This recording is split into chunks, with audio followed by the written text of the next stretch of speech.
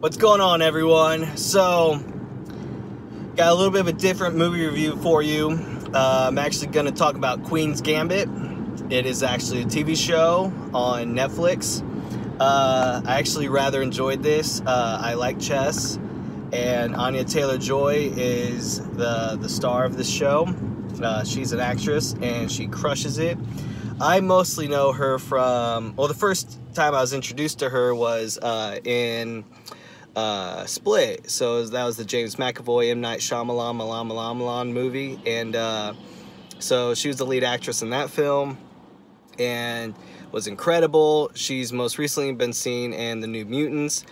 She plays Magic, which is an awesome mutant. She's a super cool character. I wish there was a Magic solo film. Somebody make that happen.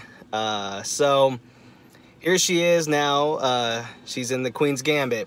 And the Queen's Gambit is a Netflix original series, so the only place you can see this is on Netflix. It's 7 episodes, and they're all definitely around the hour mark. I mean, some are just below, some are actually a little bit longer than the 7 minutes, or the hour. So basically you got around 7 hours. Let's dive into this, because yeah, Anya plays a character named Beth Harmon, and she's kind of like this child prodigy and that kind of stuff, but it really dives into her story because it's a very interesting story. You know, this takes place during like the Cold War time, so basically, you know, give or take, it's like 1950 to 1970 throughout the entire series. It is a limited series. I guess let me just dive into saying, like, this is what I know. It's a one-off. It's based off a book by the same title. I don't know why that sounds like it's 2 words, title. The book was the same title, A Queen's Gambit. And it's like 243 pages. Can't remember. Walter Tevis, he wrote this book. And so in the show, I haven't read the book, but what I've read about the book is the show's pretty close to it. So if you want to read the book, there you go, you have it. But yeah, so, you know, I don't want to give away too much about the show because I don't want to give any spoilers away, but from what you've seen in the trailers is, yes, like, she's kind of an orphan, and she takes up chess and becomes this, you know, phenomenal chess player. And so it's about her, like, competing in the chess world at, you know, at a very young age. And it's kind of like the Bobby Fischer story in real life. You know, back in the 1940s, like, you know, he was deemed a grandmaster or whatever, like the age of 13 or something like that. I can't remember. So it's kind of like in that vein or whatever. So this story with Beth Harmon that's on Netflix is not a true story. It's just, you know, a story in itself. And you know, she is a female character, and in that time period, you know, it was, you know, definitely looked down upon and things like that. So it's kind of cool to see how, you know, it all intertwined and that kind of stuff. So I will say it does have a mature rating, mostly just for, like, there's substance abuse, like some drugs and stuff like that, you know, alcohol, pills, and marijuana. There are 2 love scenes in it, but, like, no nudity. Like, it's clothed. And it does have a mature rating, like I said, TV mature. I personally think, you know, if you're high school and mature enough, you can obviously watch this. Don't take my word for it, though. You know, the MPAA rating has it there for a reason. But, yeah, there is one episode where, like, it really dives into a little bit all that, but, you know, I don't think it's that bad, but, you know, it is what it is.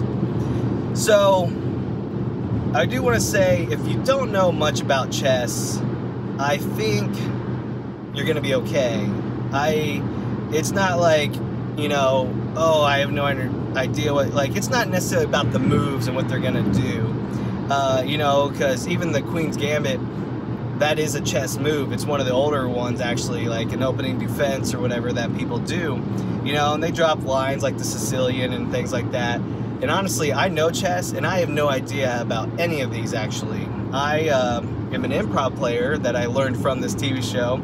That's how I play chess. So, yes, I could watch some of these things and, like, capture, oh no, like I could see things foreshadowing and different things in that kind of nature and stuff, but I didn't think at all, like, oh man, if I didn't know how to play chess, I wouldn't understand this film. It's really not about the chess playing, it's about the story that surrounds that. So don't feel like, oh, if I don't know chess, I'm not going to enjoy or understand this film. It's not about that. I just think if you know it, you'll probably enjoy it a little bit more and, like, see the moves and that kind of stuff. But it's definitely like a drama. It's, you know, you could say there's some little suspenseful moments in the film, but yeah, overall it's a drama. And to me, it's just a really cool story about a female who doesn't care about the world at all. You know, she lives her life and how she wants to live it. I think it's a great story. Just don't be let down if there's not a second season, because this was a copy of the book, you know, so there is no second part.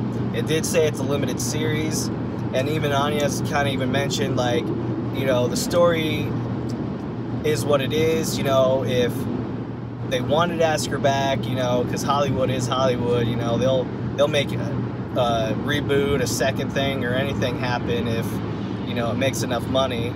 So she said she would come back, but as of right now, everything feels like it ends the way it should end. So there you have it. I feel like, you know, I would give this an 8 out of 10. I think it's pretty cool. You know, it's different from the normal stuff that I've seen lately. I think Anya, like I mentioned, she's a great actress and does a phenomenal job in this series. And yeah, so if you like dramas, if you like Anya, if you like chess, if you like Netflix, this is a show that I recommend. It's only 7 episodes. I wish they would have filmed maybe 3 more, but then at the same time, I'd probably complaining that it just dragged on. So I guess I shouldn't say that. Maybe I should just appreciate what I have. Dang it. Just preach to myself. Alright, there you have it. That's my movie review. The Queen's Gambit, Netflix original series. So don't go on your Disney Plus trying to find this thing. It's not there. You won't find it. So if you like this video, let me know by hitting the little likey button. And then if you've seen it, let me know in the comments, you know. Let me know if you actually know any of those other Sicilians and things like that, because I had no idea those things had all these kind of meanings. I don't even know the names of the checkerboard, you know, like, I call it a checkerboard. Crap, is that the right term? See, I don't even know. I know how to play chess, but I'm an improv player, which you'll learn if you watch it. And like always, hit subscribe. That way you're notified of future movie reviews, or now TV shows. Thank you, everyone. Have a good one.